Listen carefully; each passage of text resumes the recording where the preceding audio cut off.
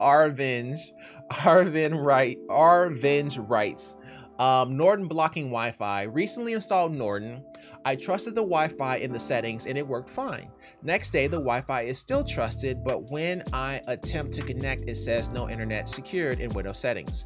I trusted the Wi-Fi in the settings and it worked. Next day, the Wi-Fi is still trusted, but whenever I attempt to connect, it says no internet secured. Norton has been a joke and horror story. Try removing Norton and see if that fixes the problem. Okay, well,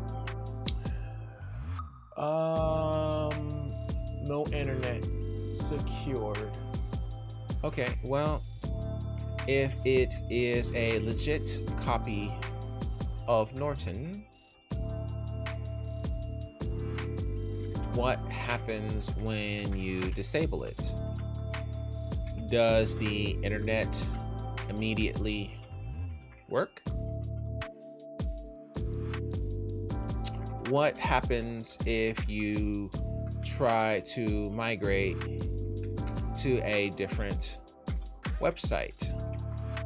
Does the internet work? Let me know. Thanks. Yeah, so we'll just go with that, like this on this one.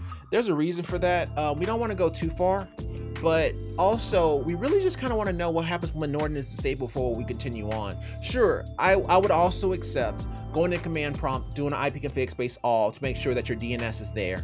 Because it sounds like you may not have a DNS, or maybe it's blocking the DNS, but we would know more if we actually typed in ipconfig space /all and see if this DNS is actually still there. But there's no point in going that way if we can just disable Norton and see if that fixes this issue. If it does, then we know where the problem is, and we just have to turn off a particular setting, especially if he wants to keep Norton. Okay, Arvinge, we'll just go that route, so keep us posted there, all right?